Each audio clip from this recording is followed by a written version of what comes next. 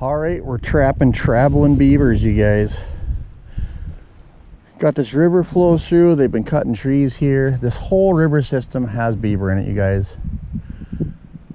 The adult beaver are kicking the little ones out of the lodge, so we could definitely catch a big beaver, or there's a good chance we'll catch one of these traveling beavers, like a 2-year-old, that they're going to kick out of the lodge.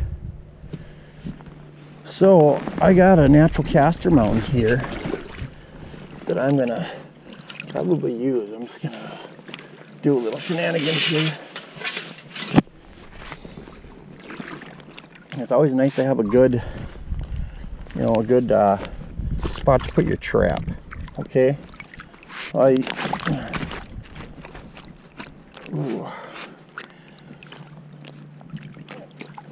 just gonna kind of cut out a little spot here. Nothing crazy, just an indentation that looks a little more inviting to the beaver to go up and land on. Okay.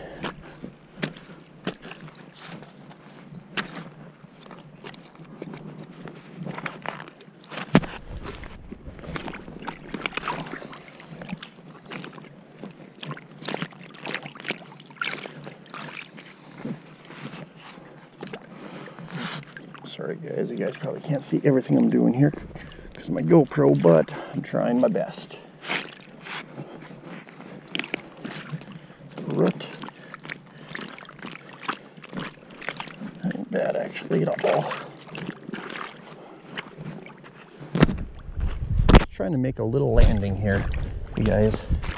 So I am gonna reach down into the bottom here and pick up some mud, some peeled sticks, and kind of slather it up the bank here.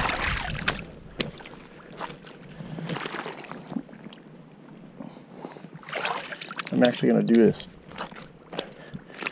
in 2 spots here. One right there. Beaver can put a front foot in that trap right there. That's the plan anyway. I think I'm going to do another one right next to it. I think, boom. They might come up to this side of it though. Huh. Let's see here.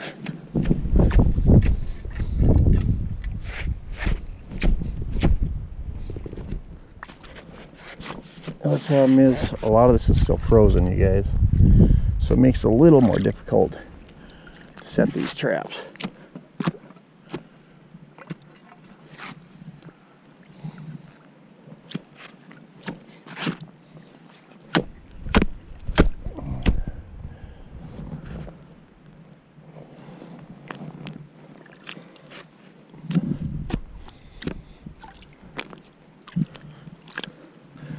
I'm gonna go grab my axe, I think.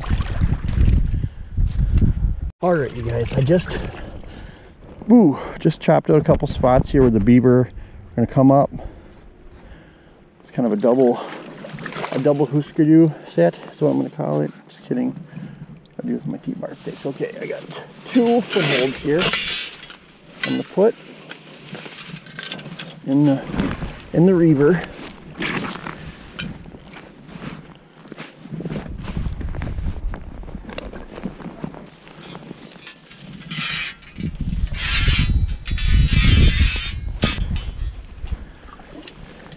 Here has a pretty long chain on it.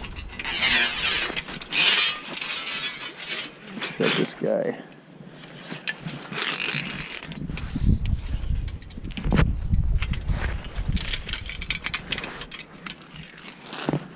Somewhere.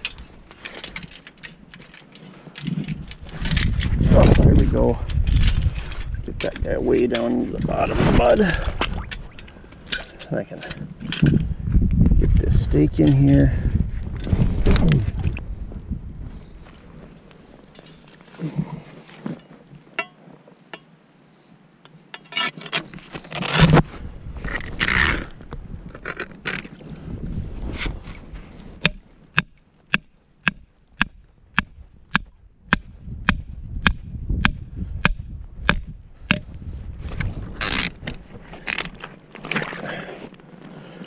There we go, got the stake in there. set this trap.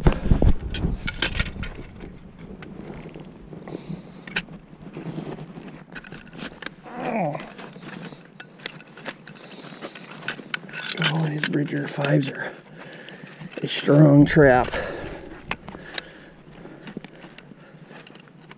Oh.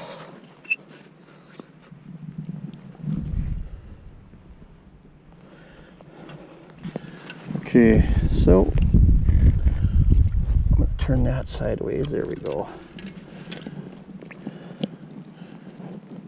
Ow!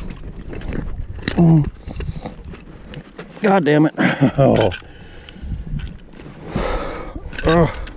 Got my thumb in that. Oofta, that hurt.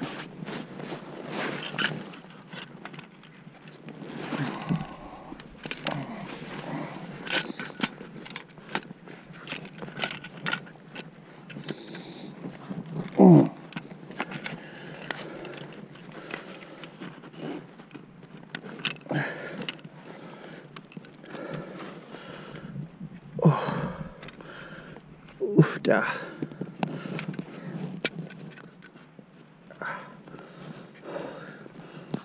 Thumb is numb. Thumb is numb. You guys, to say the least. Go like that. Boy, that thumb is sore. Okay. Ooh, boy. Okay. Got my other trap here, you guys, finally. This guy here is gonna go right here. But I wanna turn that around a little bit, I think. There we go.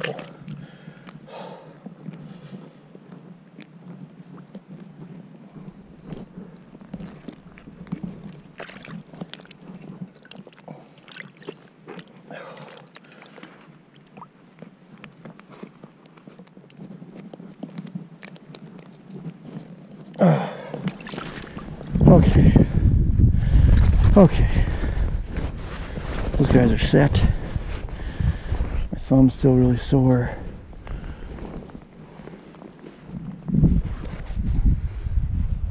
Oh.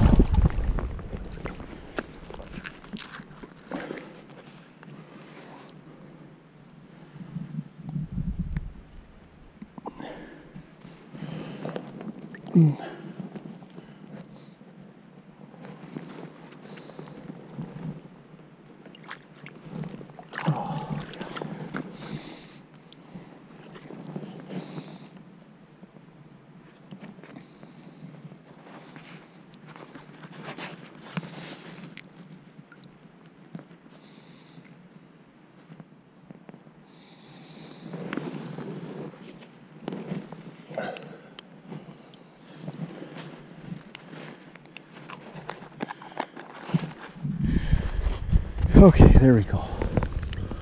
Both these traps are set. That one's good.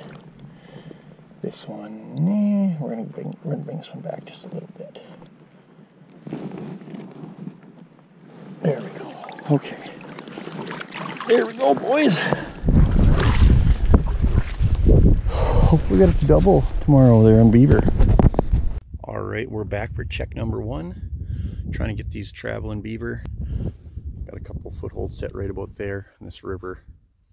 They keep on plugging up the creek here up and down the side, so hopefully we can pick off one or two.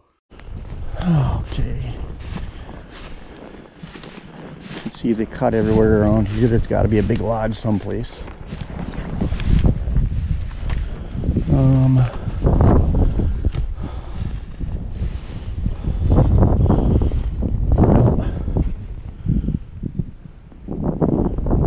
Both my trap, oh no, one trap is sprung, the other one's right there. Or one trap is sprung, the other one's gone. Oh, there's a beaver. I can see one beaver down there. Gosh, huh, that's too bad.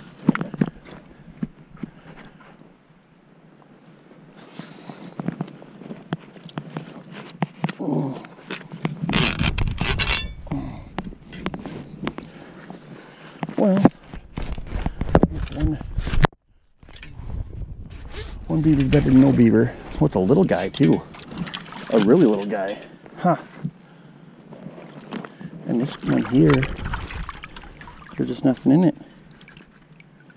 That stinks. Wonder what happened with that. Well, I guess one beaver's better than no beaver, you guys. Little guy. I'm kind of disappointed with sprung trap here, but what do you do? Alright, well, I guess I'm going to reset these and we'll be back tomorrow. Alright, you guys, we're here again trying to catch these traveling beavers. Like I said, there's no, you can see they've cut a bunch of places. There's castor mounds and stuff here. So there's got to be a lodge somewhere down the river here. But we're, instead of going down trying to find this lodge, because in this stretch of the river, it's all muddy and silty. So the plan is, instead of chasing after them, we'll bring them to us. It rained last night quite a bit. You can see the caster's gone off these sticks, but it did not disappear before we had the chance to catch a beaver. So we got a little one yesterday out of here and another little one today. I keep wondering where the big ones are, right? We're gonna get a big one? Huh. Yeah. Back foot catching this on this beaver. That's right. We're gonna leave them out here for 3 or 4 more days. And hopefully tomorrow, now when we show up, we'll have a big one in one of these sets. So we'll see you guys tomorrow. Yo guys, what's up? So we're back today. We have made 2 checks here so far. 2 small beavers. And I was just talking yesterday. I said, Gary, so where the heck are the big beavers at? Well, guess where they're at today? They're at the end of the drowning rods. Just looking, it looks like we got a double on big beaver, you guys. This is freaking awesome. Epic is the word I'm going to use for it. Oh. Well, I guess it isn't a big beaver. God darn it. It's a small beaver. Maybe we got a double on small beaver, you guys. Gosh, it looked bigger than that. That's a big beaver. Oh, a bigger, probably a 2-year-old.